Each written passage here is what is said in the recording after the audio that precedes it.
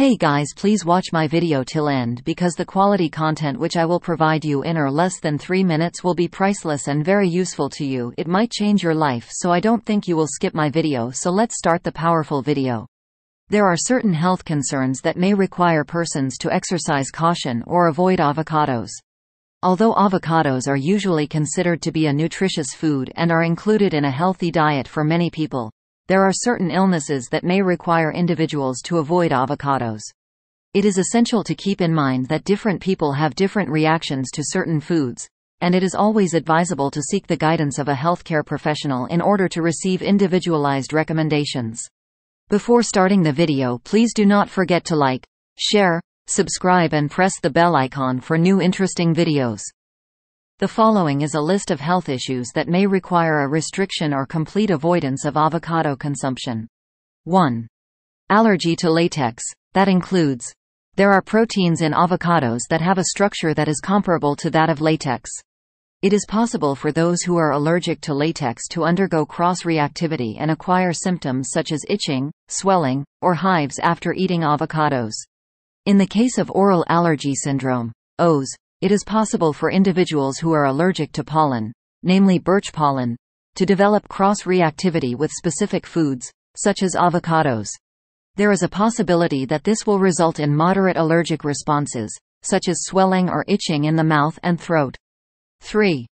Intolerance to histamine. Avocados contain histamine, which is a chemical that is involved in allergic reactions.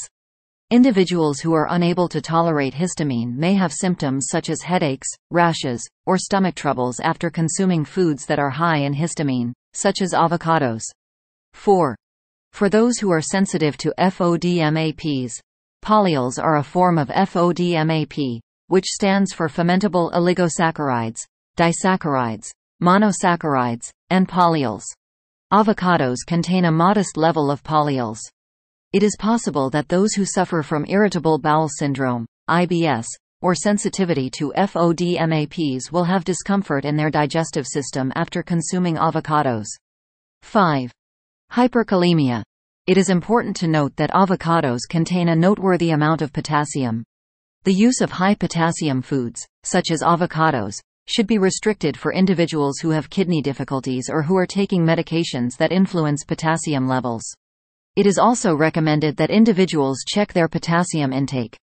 Avocados are high in calories, despite the fact that they are rich in nutrients and contain beneficial fats.